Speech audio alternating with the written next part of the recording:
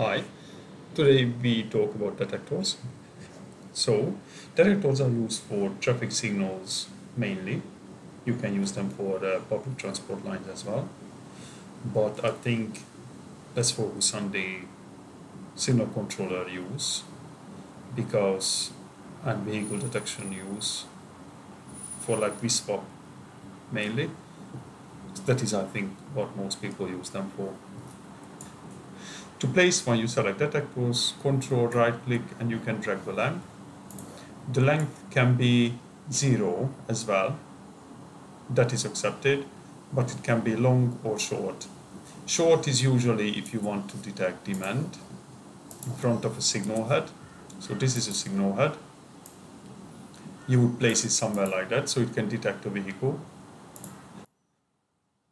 You can place it a bit further high up, a relatively short length detector that can be used in Vissim to detect like if you want to extend that signal a bit longer, so you can detect if vehicles are still coming to the signal.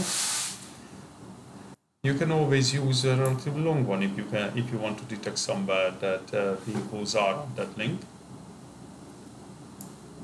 When you go to the details here, you need to assign a signal controller which one you want to use, and the port number or channel number, it is the number you can use in Vissim.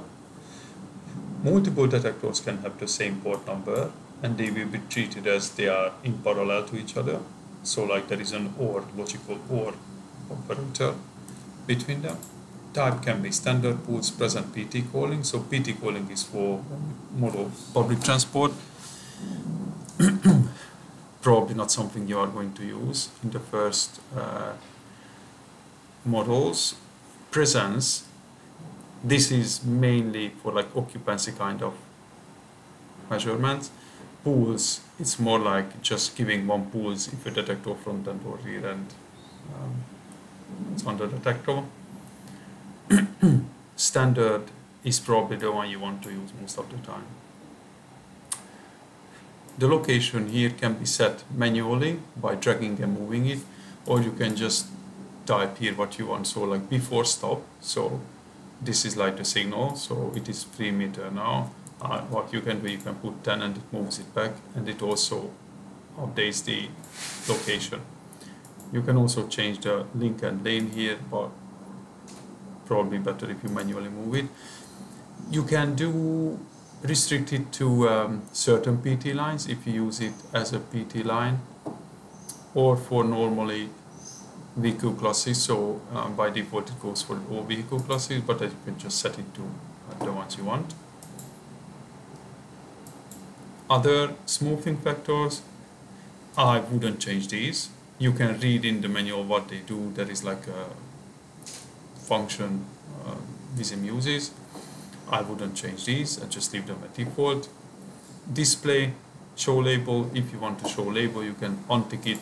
If you don't want this to show label when you use a global label for all the detectors.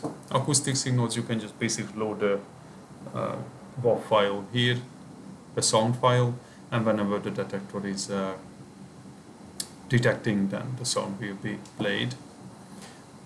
So here, if you deal with pedestrians, if you place the detector on a link which is used as a pedestrian area, then this detector changes and pedestrian classes will be shown. Okay, thanks for watching.